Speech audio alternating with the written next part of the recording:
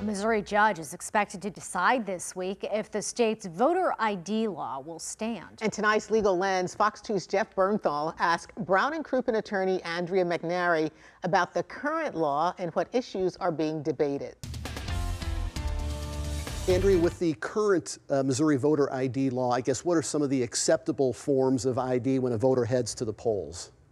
Well, this is the real issue too. It's non-expired forms of photo IDs. So a valid passport, military ID, driver's license, non-driver's license, or any other photo ID issued by the United States or the state of Missouri. And if you don't have one of those forms, what happens next?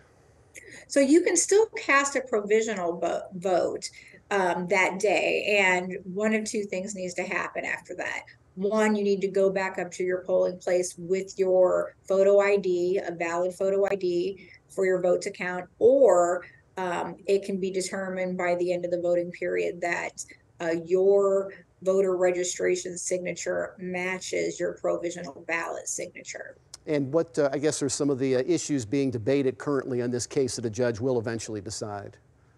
So again, the big sticking point is the valid photo ID part.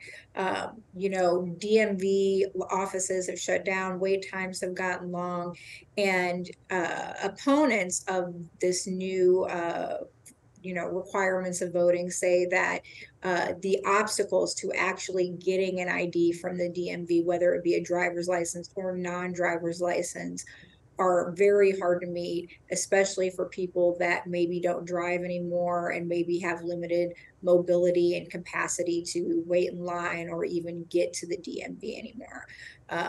Proponents of this law say that Missouri provides non-driver's licenses for free, that they give rides to polls on polling day, and that the obstacles to actually getting valid photo IDs are not as burdensome as what the opponents would say. It is a case I know a lot of people are watching closely. Andrea McNairy with Brown and Crouppen, thank you for helping us better understand the law and how it affects us.